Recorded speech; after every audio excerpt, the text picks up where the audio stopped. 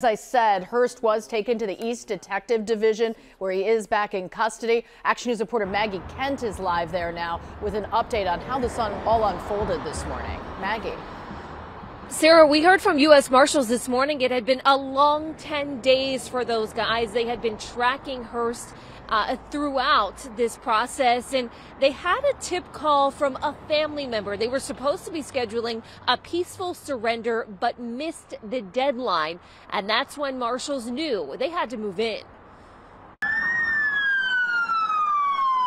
Transported into East Detective Division this morning, surrounded by U.S. Marshals, was 18-year-old prison escapee Ameen Hurst. This morning at approximately 8:30 a.m., the 10-day manhunt for Ameen Hurst came to an end. Hurst was captured in a vehicle outside one of his suspected hiding spots along the 6100 block of Washington Avenue in Southwest Philadelphia.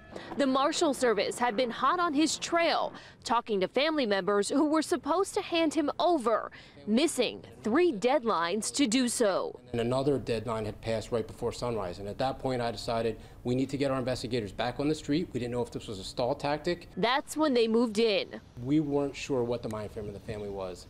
We didn't want to give them the benefit of the doubt and lose a residence he was possibly in. Hurst was at the Philadelphia Industrial Correctional Complex being held for 4 murders and 2 shootings.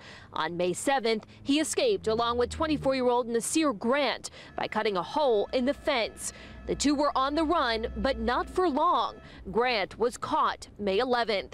3 others were charged with aiding the men in escaping and hiding. Warrants were going to be issued. Nobody was playing. And they certainly were not playing this morning when they came to the 6100 block of Washington Avenue to arrest Hurst. We're also told that Hurst's brother was taken into custody, but it's not clear if he was wanted for questioning or if he'll be facing any charges. We'll, of course, look for updates from the mayor's office and the U.S. Marshals. We're live at East Detectives. Maggie Kent, Channel 6, Action News.